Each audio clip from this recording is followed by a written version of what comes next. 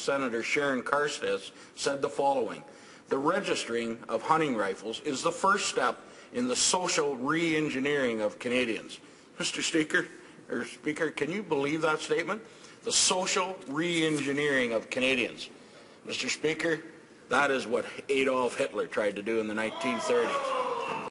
The Long Gun Registry is, at its core, solely about an idea that the Liberals of the 90s had, that guns are inherently evil and must be taken out of the hands of the general population. Again, who does that sound like?